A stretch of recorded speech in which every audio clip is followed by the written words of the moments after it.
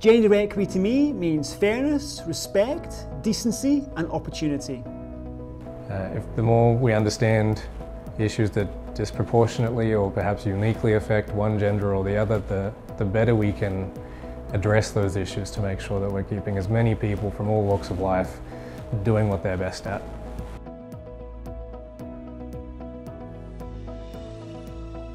I think it leads to a better work environment. It leads to sort of healthier kind of attitudes from men when they are working with people of both genders.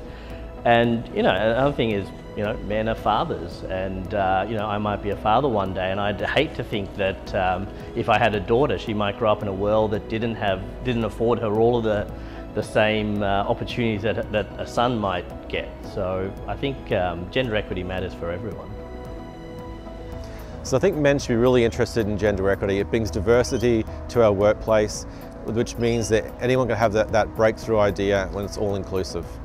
I think societies and individuals should be judged on how they treat those that are less privileged.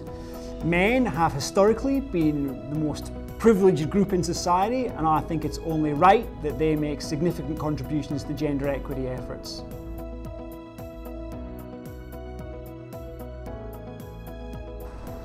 So I'm fortunate enough to have two young girls, and I think for me what I want them to know is that they can achieve anything in life, that they have no barriers to do that.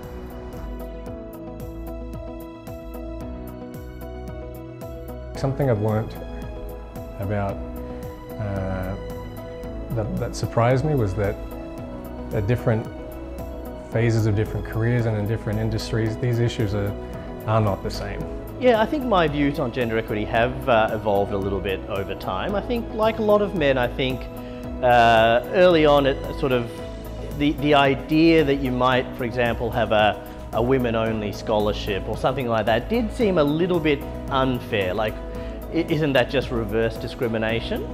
And I think the way my thinking has evolved on that is really recognizing that it's not reverse discrimination, because there's already so much systemic discrimination the other way that things like a women-only scholarship or other initiatives to promote women in the workplace is really just countering that already gross imbalance.